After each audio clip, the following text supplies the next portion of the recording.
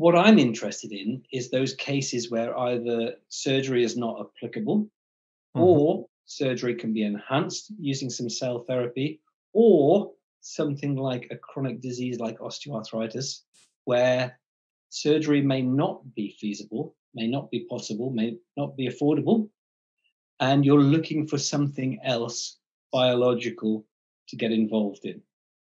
So my journey started really with using platelet-rich plasma, and when platelet-rich plasma came along in a form that was easily applicable to practice, so using a filter, so it meant that we could take blood from the patient itself, extract the platelets, concentrate them in an injection, and inject those back into, say, a joint or a tissue where we wanted to have some trophic effects, some repairing, and it worked pretty well. So just to do a quick aside here, because again, we've got people listening who may not know what a platelet is. And so platelets are the tiny little fragmented red blood cell derivatives, if you like, that help with clotting process. So why would they be any good for healing arthritis? True. Yeah. So if you look in a textbook, the platelets are referred to as a fragment of a cell. I think that's doing them a great disservice.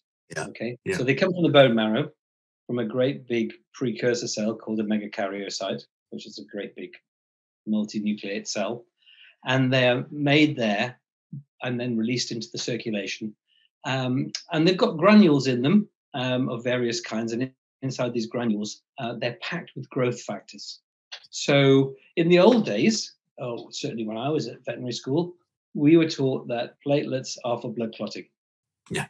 A nice little story, okay? And that's the end of the chat, really. That was all she wrote.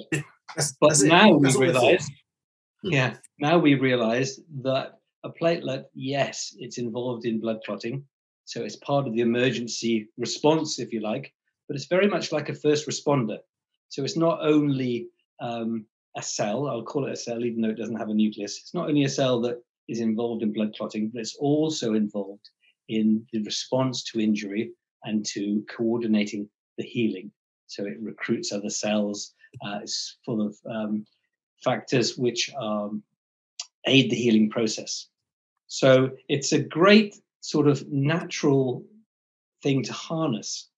So if you want to get into regenerative medicine and you want a stepping off point, then platelet-rich plasma is a really good place to start. It's easy to do. Okay, all you need is to take blood from your patient, and it's autologous, which means it goes from your patient after processing back into the same patient.